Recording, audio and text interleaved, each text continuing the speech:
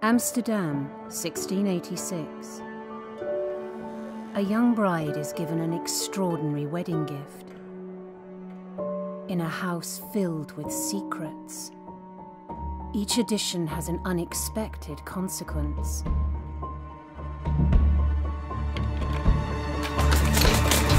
Behind every closed door there is a secret longing to be free. #1 bestseller, The Miniaturist, is out now.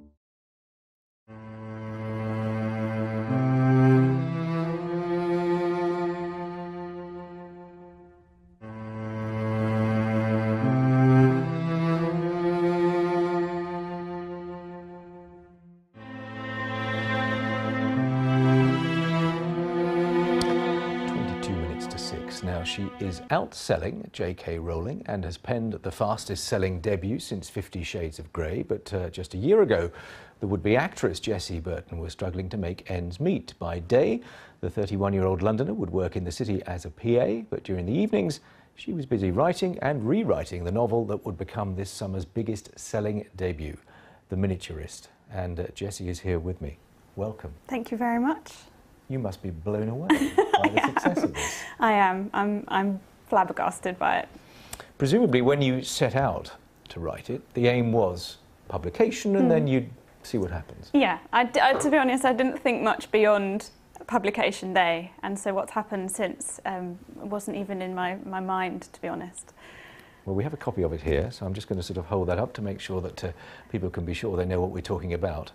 A story of the story and what inspired you to write it. Take us to Amsterdam for that story. Yeah, I was in Amsterdam just on holiday in 2009, and I went to the Rijksmuseum, which is their sort of one of their museums of all their artefacts. And there I saw a cabinet house, or a doll's house, that a woman had commissioned, which was built in 1686.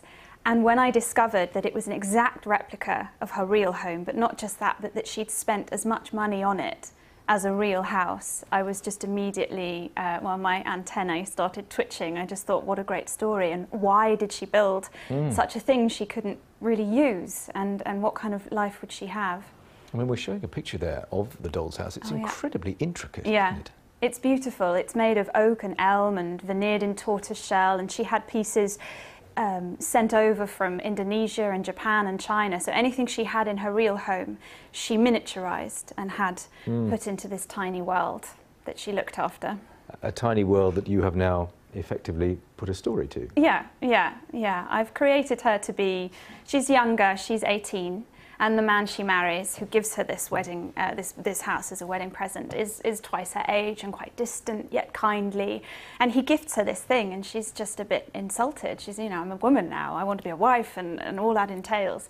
But what happens is she starts, she commissions this miniaturist to send her pieces to help her furnish. But the miniaturist starts sending her things that she hasn't asked for, that start presaging the real life events that take place, and also starts really exploding all the secrets of this dark new household that she's inhabiting.